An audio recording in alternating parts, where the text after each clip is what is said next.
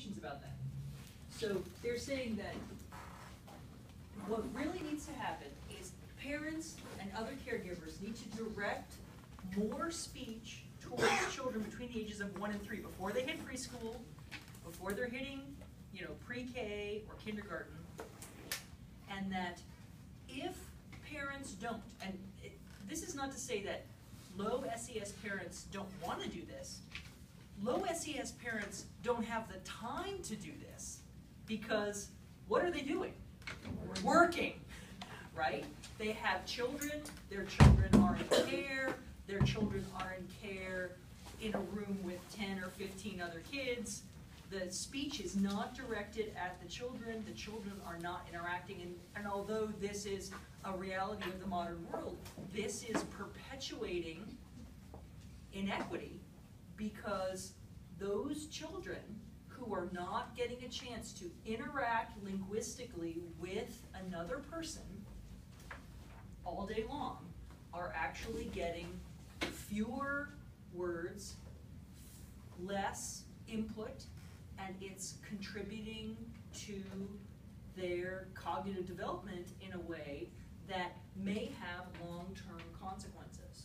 So if you ever thought it was important to go to school and get your degree, and we have what, 30–40% of students at Georgia State who are first-time college students in their family, this is a huge difference. It means that your children and your children's children, because of the choices that you're making right now, will potentially have more opportunities, not just economically, but cognitively. They're going to have, because of the time you will be able to spend with them, right? The time you can spend with them, the things that you can offer them in terms of interaction, the things that you'll be able to offer your grandchildren in terms of interaction, will make long-term differences. And that's kind of huge if you think about it, because we think, oh, they're just babies. It doesn't matter. But it really does matter, because the human brain is designed to process language, and language is the fundamental structure of human cognitive development. I really believe that. And it makes a big difference. When we spend time talking with our babies, we make a difference in their future. So talk to the baby, because he's super adorable. Talk to him in lots of languages, it's a good thing. Totally do. That's a good thing. Okay, so now we've gotten to a place where babies are talking. They are now in between 12 and 18 months. They are starting to produce single word utterances that we call holophrases. Holophrases are entire statements made in a single word. So this is where the baby says, "Mommy," and that means, "Where's my mom?" Or, "Mommy," which means, "Mom, you're not doing what I want." Or, "Mommy, Mommy's home, I'm so excited about that." Okay, so single words with intonation are used to express whole ideas. And people who are used to being around the child are able to interpret their words and interpretation pretty effectively to interact with the child. Now at this stage, children aren't just using words that are familiar to most speakers of the language that the child is acquiring, but they're also using what we call idiomorphs. Idiomorphs are words that are peculiar to the child. So these are words that the child and his or her caregivers have decided work in their environment. So for example, my daughter, who is now 14, still refers to mango juice, which is one of her favorite things when she was a baby. She loved mango juice. She still loves mango juice. She still calls it baba, because if she wanted it in her bottle when she was a baby, she wanted it in a cup when she was drinking from a cup, and just as a joke, we still to this day, she will say, "Baba, Mom, you got baba, that's so great." Baba is an idiomorph, because baba has nothing to do with the word mango juice. Absolutely nothing at all. But that was her word for it when she was a baby. That was her idiomorph. So these are words that the family decides are the names for things. So special animals, the special blanket, you know, maybe a particular person. My daughter's little sister, who's the daughter of my ex-husband, she referred to Maggie as Mimi because she couldn't say Maggie. That's my daughter's name. And so she would just call her Mimi, Mimi, Mimi. So she still calls her Mimi, even though nobody in the world calls her Mimi. That's an idiomorph for her big sister. Okay, so these are words that no one else would necessarily recognize, but people in the child's close community recognize as labels for things. What did you say? Single word for an entire word? A holophrase. Okay. So that's why it's called Okay, the holophrastic stage, because this is the stage where children are using a single word to refer to whole ideas or concepts. Now, when children are in this stage, it makes sense, right? If we think about caregiver speech is very focused on concrete objects. It's very focused on directives and questions, you know, having to do with things that are immediately in the child's environment, things that are important to the child right now, foods that the child likes, people that the child cares for, objects that the child finds comfort in, places that the child likes to go. So those personally relevant people and objects are the things the child wants to name first and wants to talk about first, because those are the things that the child takes immediate reward from. The words that the child uses are often phonologically simplified. So the child is still developing the ability to articulate with the hundreds of muscles that are necessary to coordinate adult-like speech. And so the child simplifies the words to make them easier to say. And in fact, the way that the child simplifies them is quite predictable. We're going to talk about that in a minute. At this time, the child can go from having no words for things to very quickly having about 100 or more different words for things to talk about. And if you can imagine going from nothing to 100 words, you can do a lot with 100 words, especially for things in your immediate environment that have to do with your food, your care, and people you care about. So the child has now become truly communicative, truly linguistic, interacting, using words, labeling things in ways that other people understand, and people who spend some time with the child can understand. At this point, we also see the child starting to develop semantic categories. And we've talked about categorical perception for sounds, where different versions of, for example, p get accepted as the p sound, and different versions of b get accepted as the b sound. But there are also semantic categories. So, for example, we have to learn that a Chihuahua and a Great Dane and a Bulldog all count as dogs, right? There's a lot of differences we have to ignore to recognize that those are all the same. That's an amazing ability of humans, to ignore. I mean, think about the difference between a Chihuahua and a Great Dane, and we recognize that they both go in the same category as dog. That's kind of weird.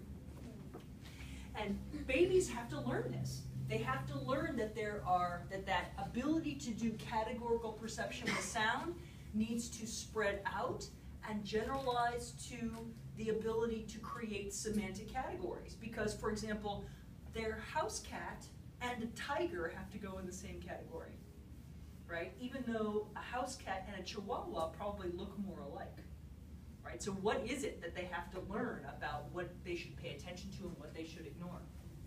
Do you guys know the difference between a dog and a cat? The really fundamental difference between a dog and a cat? Retractable claws. That's it. That's the big difference. Cats can retract their claws, dogs can't. Like, I didn't know that, but yet somehow I figured out that dogs and cats were different. That's really the fundamental difference between the two of them. So at this point, children start to play with categories. They're trying to figure out what counts as an example of something, or an exemplar of something, and what doesn't. And they start showing cases of what we call overextension and underextension. So overextension is where they have made a category that takes in too many cases.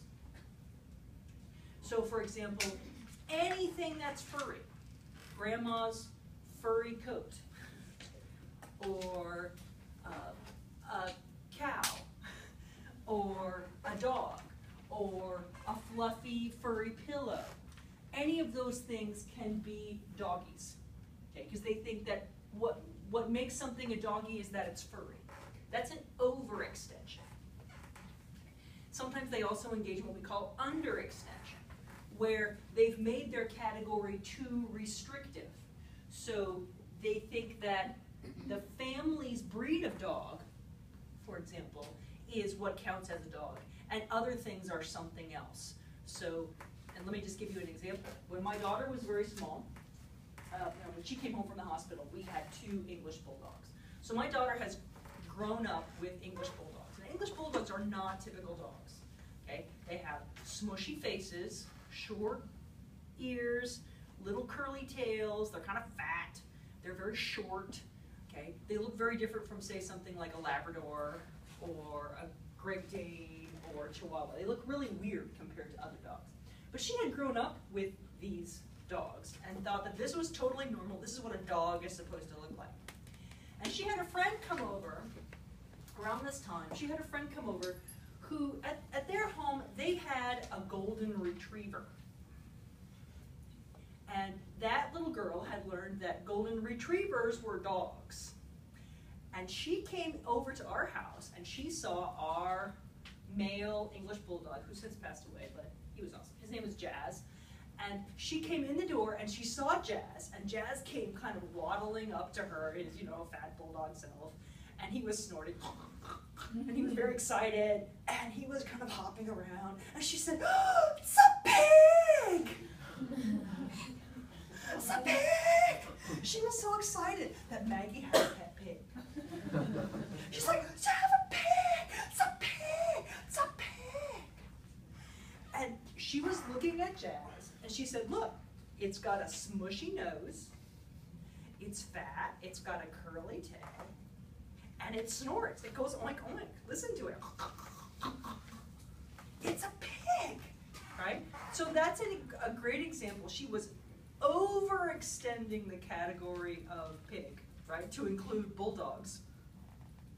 And she was underextending the category of dogs to include things that didn't have long floppy ears and a long tail and longer fur and long legs and were long and skinny. She did not get that Jazz and Lacey, our 2 bulldogs, were not pigs. She was super excited. She says, "It's a farm!" That our house was a farm. Well, kind of it was. It felt like a farm, right? But here we had these 2 English bulldogs, and she's like, "They had pigs." She was super, super excited that we had pigs. So, and needless to say, Jazz and Lacey couldn't have cared less, but my daughter was incensed. She says, "It's not a pig, it's a Jazz." That's Jazz. She was so mad. She's like, "It's not a pig, it's a dog." Like, how can you not know that that's a dog? She's like, "It's a pig." They had this big argument about whether it was a pig or a dog. It was really kind of super nervous. And then it took about, 30 minutes. And they were like, "Yeah, we forgot about that conversation."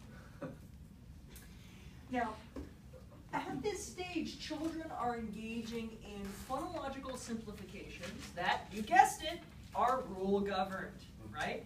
Kids don't do phonological simplifications arbitrarily. And in fact, you're going to see that children engage in very similar simplifications and changes as adults who are drunk or not paying attention to what they're saying, because simplifying speech is simplifying speech. So now we're going to learn about a different domain of speech analysis, which involves analyzing children's speech. And children tend to follow some very straightforward rules when it comes to simplifying speech so they can get words out. Because what their big mission is to get words out. Because now they can talk And now it's really exciting, and now they can share information from their brains with your brains, and it's a big deal. And so they want to get their ideas out, but they can't articulate them in the same way that you do. They're just not skilled enough yet. It's hard to get all those muscles to do what you need them to do. Plus, it's work. And you know what? We're one, and we don't want to do work. We're used to not even having to wipe our own butts. So we kind of just want to make things as easy as possible. So here's some general principles that children use, very young children use, to simplify their speech. And we also see that some of these principles generalize to other speech. So when we see different dialects emerge for different languages, these principles also continue to apply because human beings want language to be easier to produce. That's just a general value. I want to be able to share my ideas with you, and I want it to be easier to do. The harder it is to do, the more pain in my butt it is, and I want it to be easy to do. So we see these, you might recognize that some of these differences are reflected in some dialects of English or other languages that you know. And that's totally normal because language is always moving towards a place of easier production, always. We want our language to be easier to produce, no matter what. So the first rule is stops are easy. Okay? I'm a little baby, like one and a half. Making my articulators stay just a tiny bit apart so I can make fricatives and things like that, that's hard. Slamming them together so that I can just keep the air from moving through, that's easy. So if I can turn something into a stop, I'm going to turn it into a stop because stops are easy. I like stops. Liquids, things like l and r, those are hard. In fact, r, the r sound, is the very last sound that most American English-speaking children ever learn because it's the hardest sound to make. L and r are hard.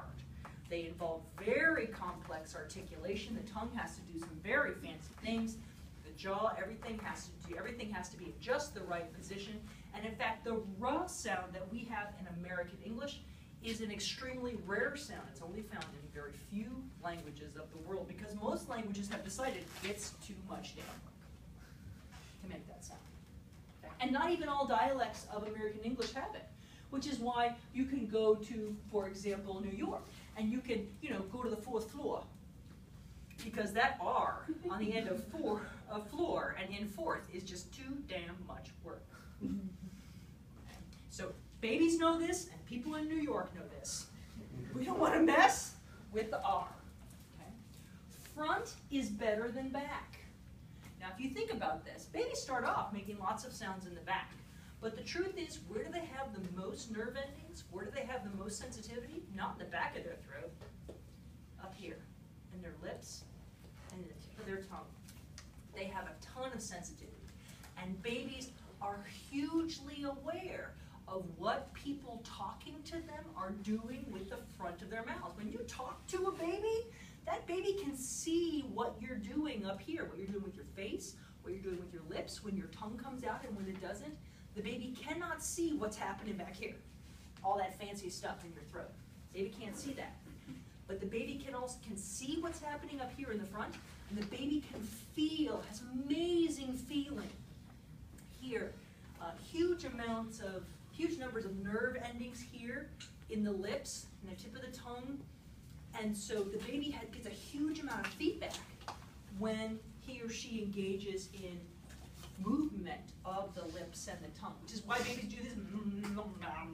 They make all these weird things because they can feel that. And they're back here going, they don't feel anything, right? You can do it, you don't feel anything either.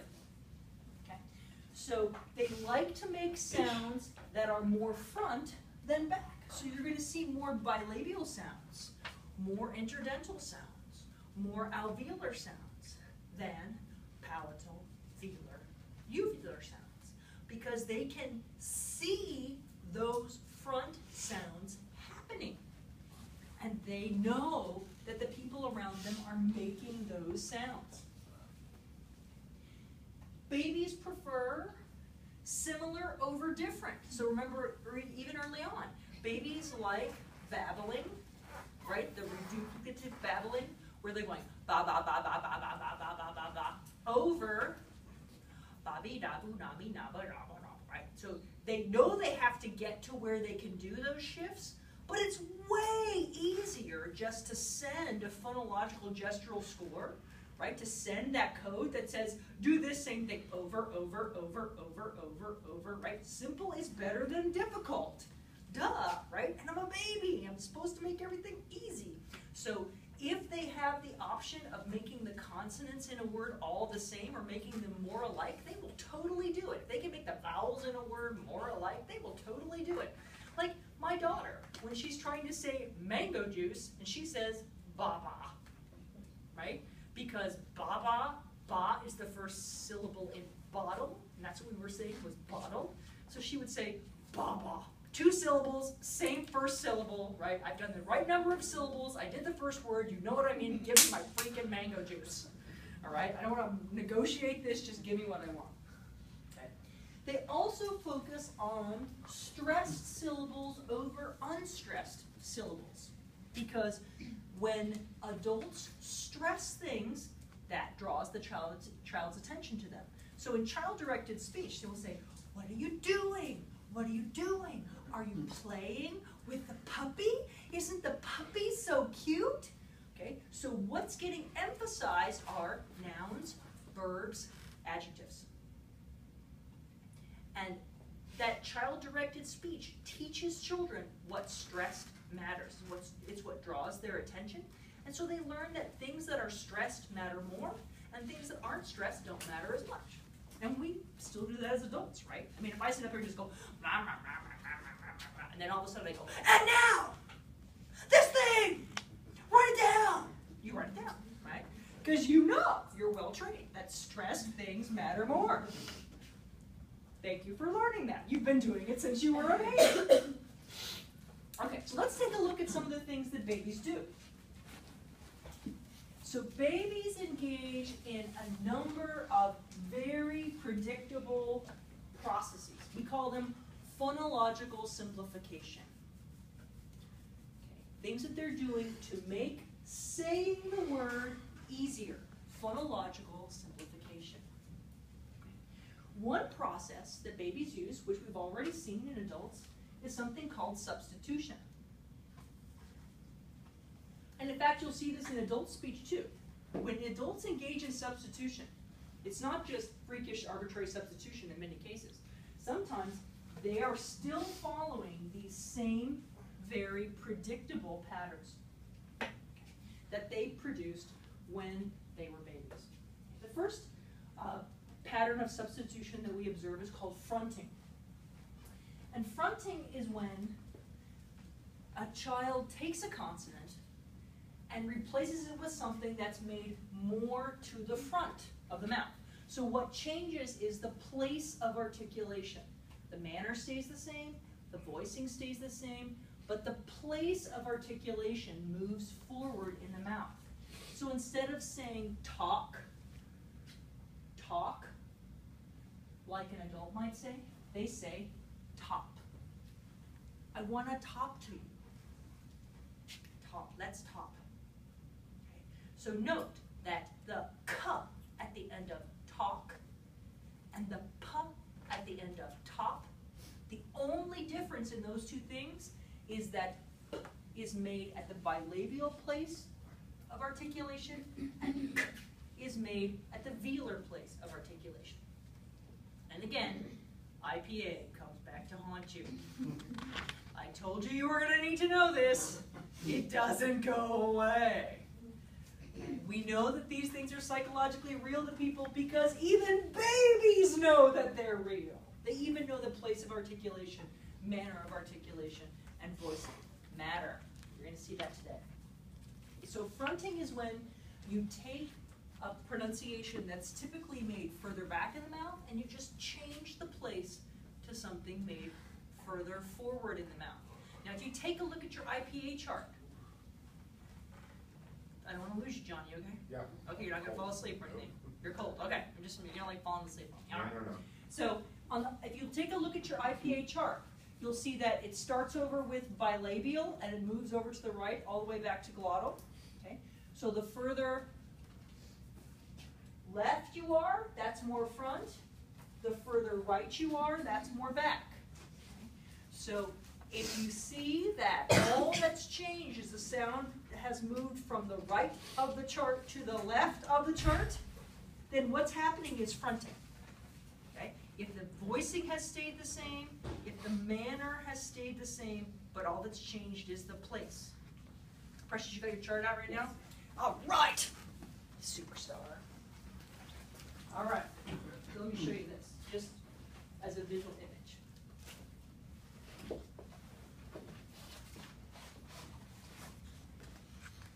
So, marvelous notation, thank you. Okay, so if something moves from here up here, we're talking fronting, okay? Everything to the left is more front than anything to the right. So that means bilabial is more front than labiodental, labiodental is more front than interdental, interdental is more front than alveolar, alveolar is more front than palatal, palatal, and so forth, okay? So it's fronting moving to the side of the chart. Thank you.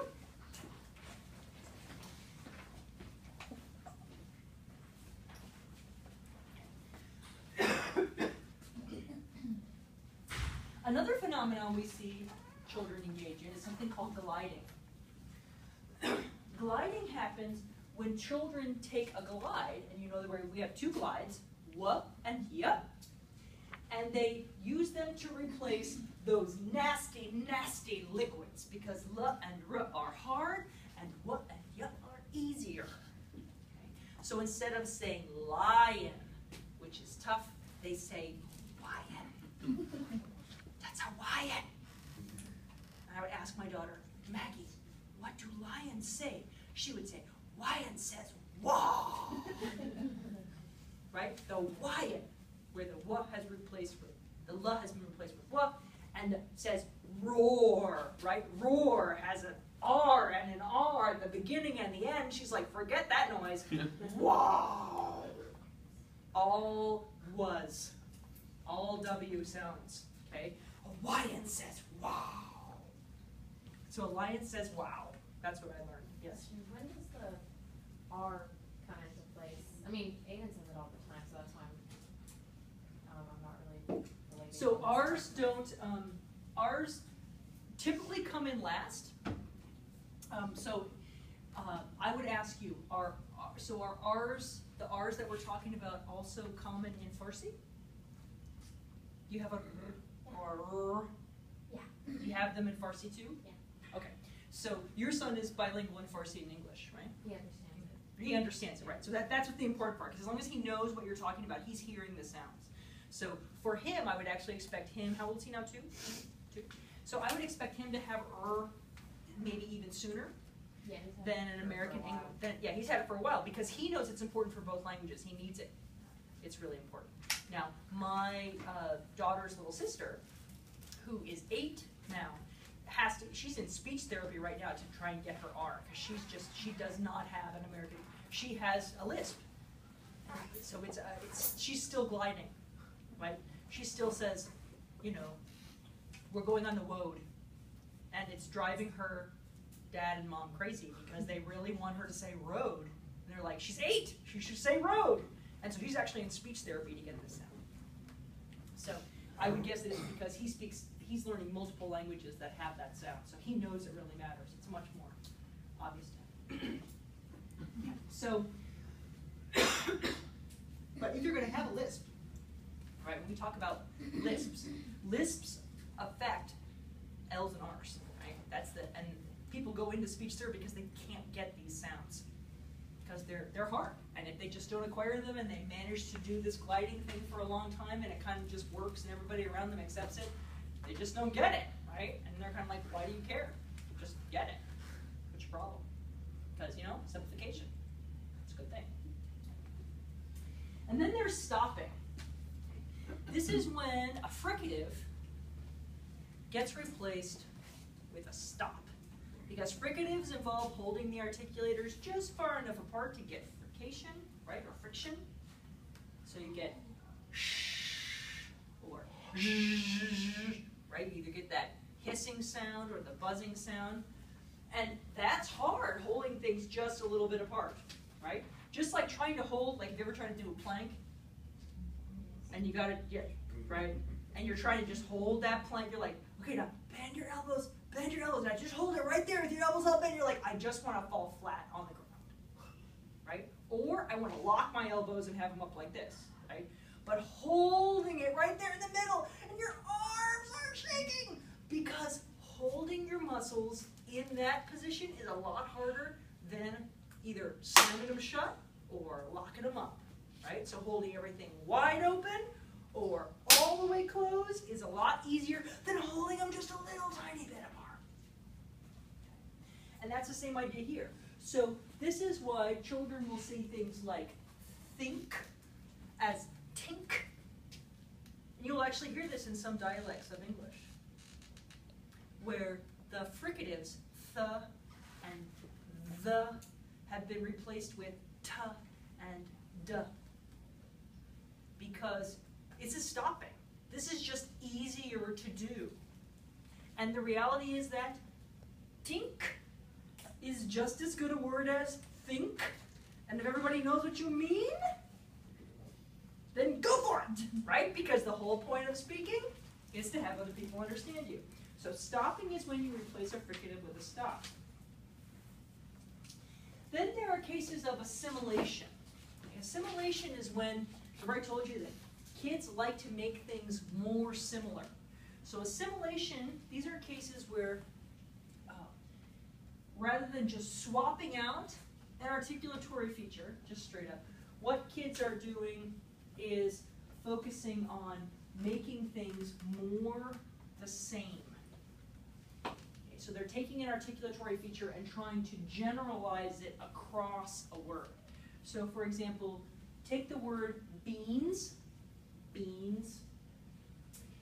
If a child says this as means, what the child is doing is taking that b voiced bilabial stop and swapping it out for a voiced bilabial nasal stop so that it's more similar to the means, all that n at the end, right?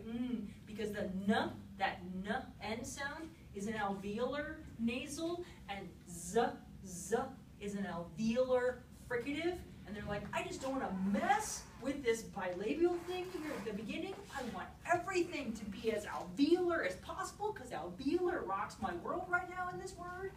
And so it becomes means, right? They like that alveolar. They're going with a nasal sound, right? They're like, okay, so I got these alveolar things here at the end. This is very nasal, this n. So I'm going to take this b, and I'm going to turn it into a nasal too, to make it more like the n. I want to have as few changes as possible through this word, going from a voiced bilabial stop to a alveolar nasal to an alveolar fricative is too hard. So I'm going to take that bilabial stop and make it a nasal, turn it from b into m. Both are bilabial, both are stops. Just one is oral, one is nasal. So I'm going to make it more nasal so it's more like the n, so I'm making fewer changes through this word. Okay, so beans becomes means. And these are all real examples that have been gathered from actual kids, not just stuff I made up. Okay, so then there's voicing assimilation. Voicing is where they take the voicing from vowels or consonants in the word, and they generalize it across the word. So they either make everything voiced or everything voiceless. Now, in English, all of our vowels are voiced. This is not true for all languages of the world. Okay? In some languages, like Japanese, there are voiceless vowels. So just like you can have the difference between p and b, you can have the difference between oo and Okay, so two different, you can have a voiceless vowel and a voiced vowel, just like you can have a voiceless consonant and a voiced consonant. Okay, but in American English, all of our vowels are voiced. So American English-speaking children have a preference for making everything as voiced as possible. Because what that means is I'm going to turn on my vocal folds and just leave them running all the way through this word rather than turning them off and on and off and on and off and on. God, you guys make this so complicated, grown-ups. Turning your vocal folds off and on. I just want to leave them on and keep them going so that people can hear me. Okay.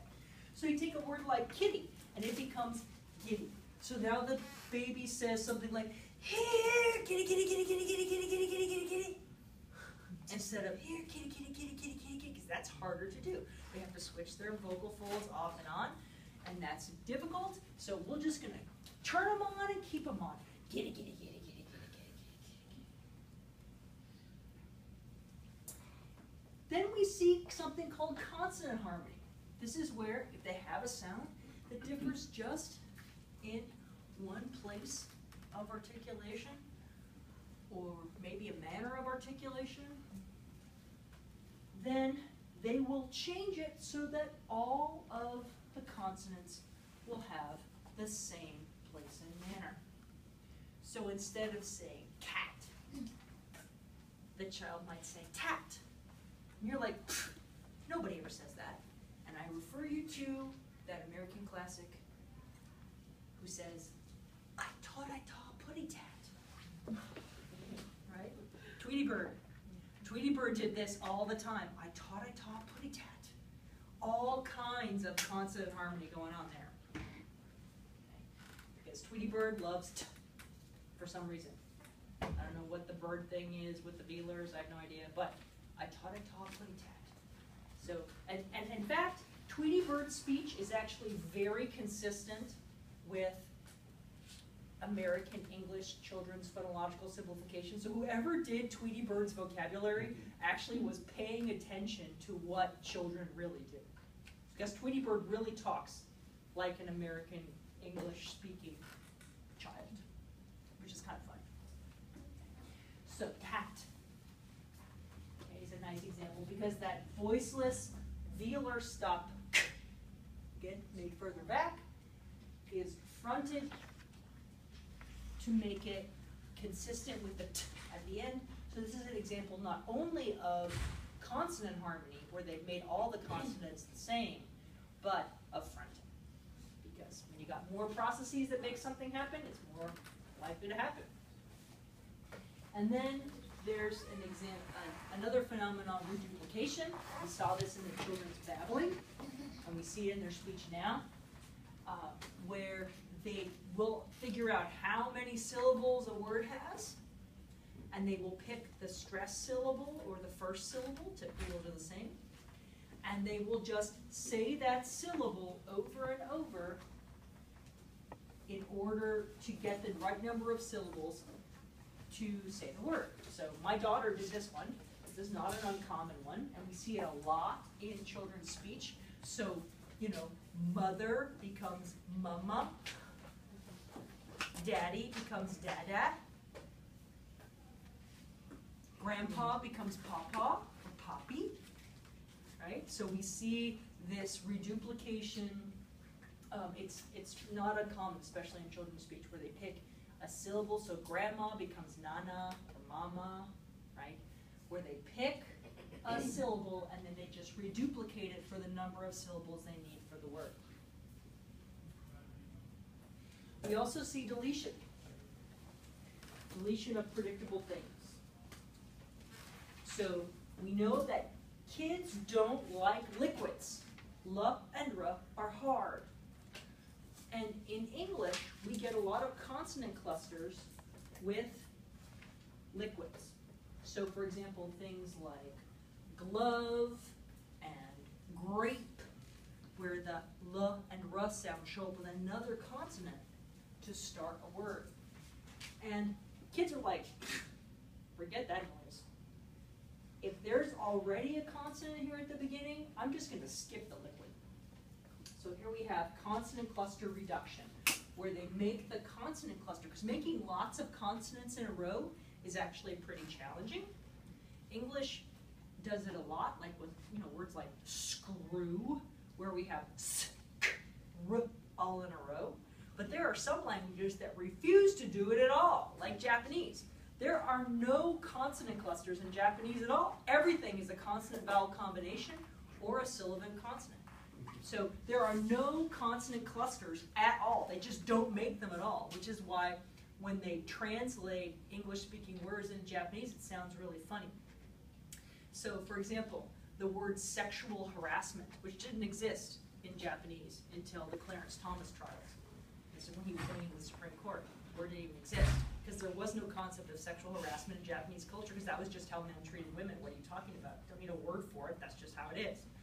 But sexual harassment has a lot of consonant clusters in it. In Japanese, it's sexual harassmento, because they have to put a vowel after every consonant. And so they just reduced it, because that's way too hard to say, to sekuhara. So if you want to talk about sexual harassment in Japanese, you just talk about sekuhara. The first part of sex and the first part of harassment. Because, you know, we all want to simplify. Life is just too damn hard. Okay. Just like personal computer is pasokon. Because why would you want to say the whole word? You don't need to. Right? But it's still consonant vowel, consonant vowel, consonant vowel. So, say a child has to deal with an English word like glove. Why say glove? Love is overrated. I'm just going to say gov. I got one gov, two govs. Yes! Right? Because I don't need the glove. It's not like you're going to misunderstand me. One gov, two govs. Done. Okay? So since you understand, why should I bother making that whole extra sound that's hard? They also, I told you, like to pay attention to stressed syllables, because they've learned that things that are stressed matter more. So when syllables in a word are unstressed, kids are more likely to delete them. So in a word like giraffe, giraffe, where the second syllable is stressed and the first syllable is not stressed, kids are much more likely to just delete the first syllable, and they don't say giraffe, they say raff. Because why say j? If you're not going to emphasize it, it must not be very important. So I'm just going to say raff instead of giraffe. They also do some interesting blending, just like we do as adults. They'll blend things together. They'll take words that are long and have lots of syllables and try to collapse them down into a single syllable. So a word like pacifier might get reduced to something like passy, or it can get reduced down to something like path. Okay. So again, the idea here is dumping out syllables that don't seem to matter, and because they have the leeway that comes with creating idiomorphs, they can make their own words for things. So when I was growing up, pacifier never got reduced to passy, but I know lots of people who use passy as a reduction of that word. I'd never heard that until I was an adult, and nobody ever said passy to me. It was always path. When I was growing up. Path. Give me path. Path, path, path. Okay. But people say passy a lot now. But that's because pacifier. Pacifier. Those are the first two syllables, and they're like, okay, it's too much work to say the whole rest of the word. I'm just going to focus on the first part. Okay. So next time, we're going to talk about fall. So make sure you bring this worksheet back with you, and we'll talk about